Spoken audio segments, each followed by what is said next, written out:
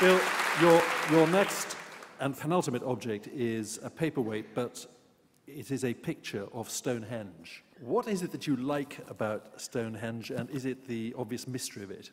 Well, it's not just Stonehenge. It's the antiquity of Britain and the abundance of antiquity everywhere. The fact that there's so much.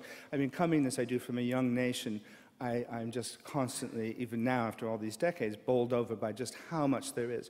I did a little calculation, and if you made it your hobby, starting now, to visit just the medieval parish churches in England, and you decided to do one new one a week for as long as it took, do you have any idea how long it would take? It would take 308 years to see them all.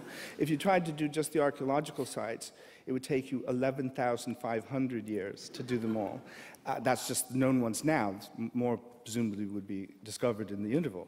But there's just that richness of stuff, the fact that there's just so much everywhere. I absolutely love that. The idea that wherever you are in the country, you just stumble across things that where I come from, in Iowa, people would really travel hundreds of miles to see.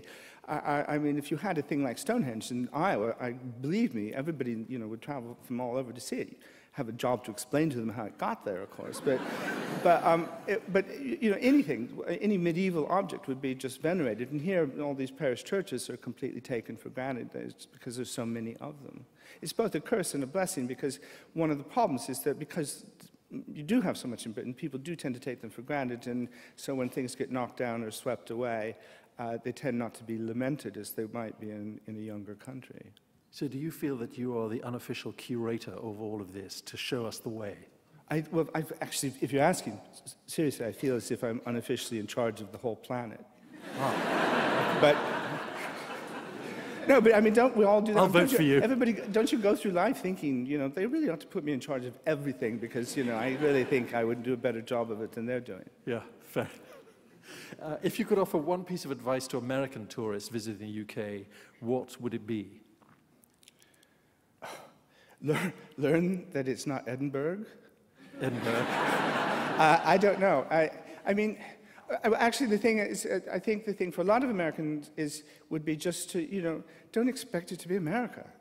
Just relax and try and just allow it to sweep over you. I had genuinely, when we were living in New Hampshire, I thought quite a sophisticated next-door neighbor, worldly, and they'd gone on a cycling holiday. They'd gone from, I think it was from Vienna to Prague.